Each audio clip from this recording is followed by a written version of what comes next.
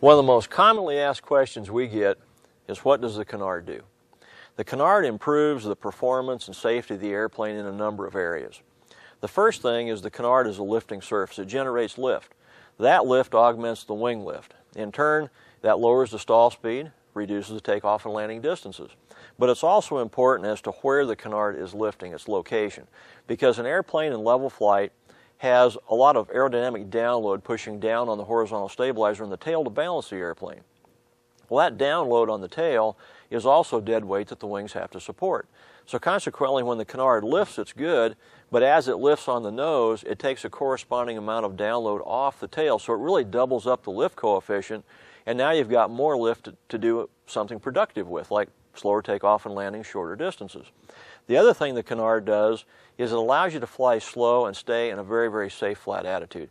It's not like other aircraft that are way behind the power curve with high angles of attack.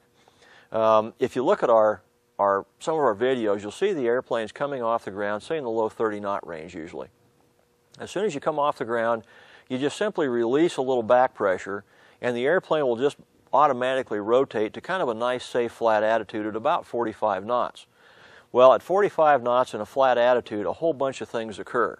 The first thing is at 45 knots, if you have an engine failure, you can make a safe landing because you're ahead of the power curve. Another thing that happens is because you're flat, the stalling angle of attack is still relatively high at about 18 degrees, so you've got a tremendous amount of stall resistance in the airplane. Another thing that occurs is because you're flat, the air over the top of the wing is clean, so the ailerons work really well and you can maneuver. All these things occur because of the Canard. And we also found that on wind tunnel testing, the Canard generates as much pitch authority as the elevator on the tail at an approach speed of 45 knots. So we all know that skylanes have a tendency to bang up nose gears because the elevator is relatively ineffective at slow speeds. This kind of addresses that issue. This gives us a lot more pitch authority at slow speed, so the danger of banging up a firewall is really reduced.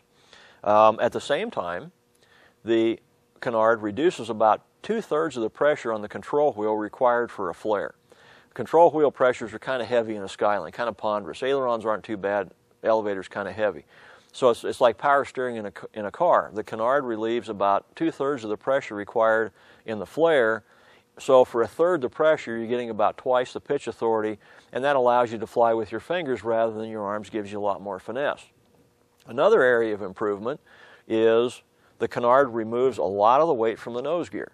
So it allows us to go in and out of areas that would normally be way too rough or way too soft for a tricycle gear airplane. Same thing in an emergency landing. It takes a lot of the weight off the front end, so we don't have to worry nearly as much about damaging the nose wheel.